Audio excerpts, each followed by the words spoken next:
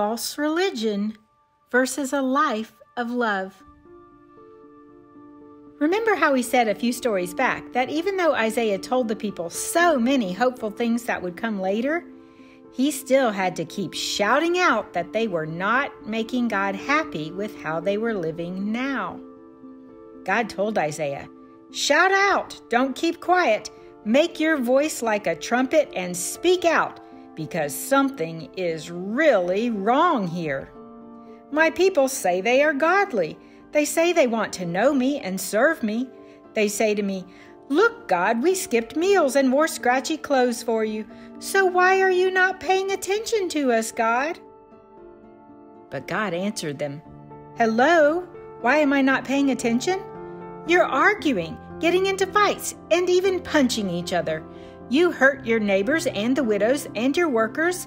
The way you live goes against my heart and against my justice.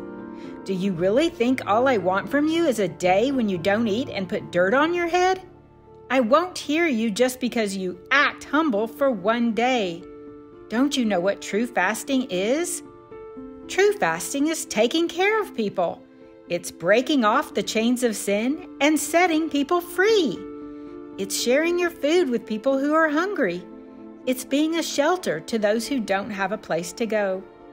True fasting is giving clothes to people who need them. It's taking care of your family. It's lifting up those who have been crushed by others. That's what pleases me." God was telling them that He didn't want them doing religious good deeds if they were going to treat each other so badly. I tried to think of some examples for you so that you could understand. Is your mommy happy if you want to help her clean the dishes, but you shove your little brother to get to the kitchen before him? Hello? No, not happy. Or if you're told to pick up the toys, but instead of starting with your own toys, you decide to start with your friend's toys that they're still playing with? Maybe you even knock over a friend's block tower as you say, "I'm just trying to be good and pick up the toys."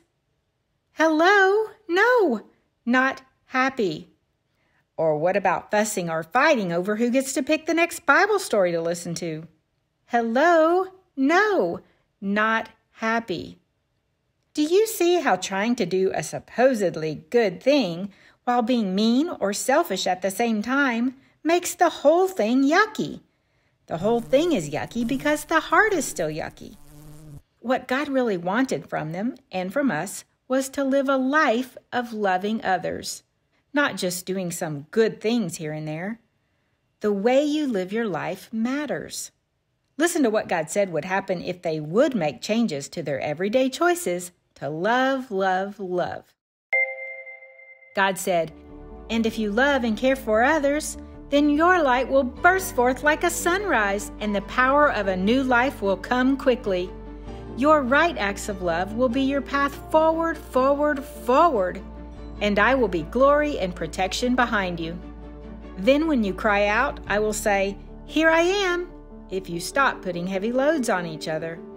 Get rid of the burdens that you're weighing people down with. Everyone must stop pointing fingers and saying, 'He did it,' 'No, she did it,' 'No, they did it.' You are heaping up your sins when you open your mouth and talk.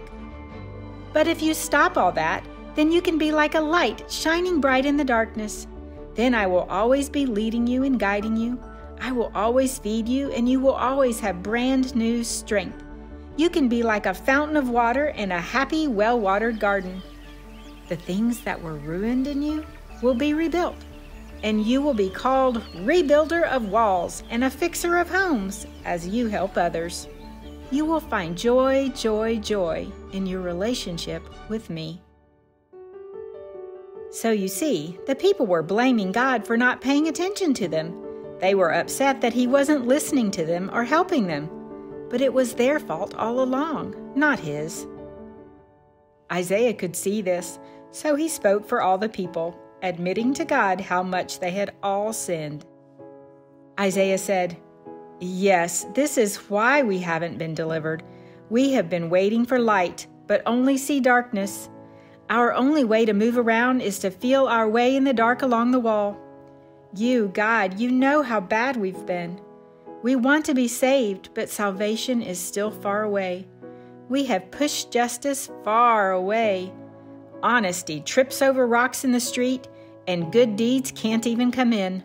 Truth has all but disappeared, and even the one who tries to do right is treated badly. The Lord is not happy, for there is no one to bring justice. And He is shocked that no one has tried to stop the madness by helping people who have been pushed down. So the Lord has decided that He will take care of this problem Himself. What do you think He's going to do? How's He going to take care of it? Go to the next story to find out.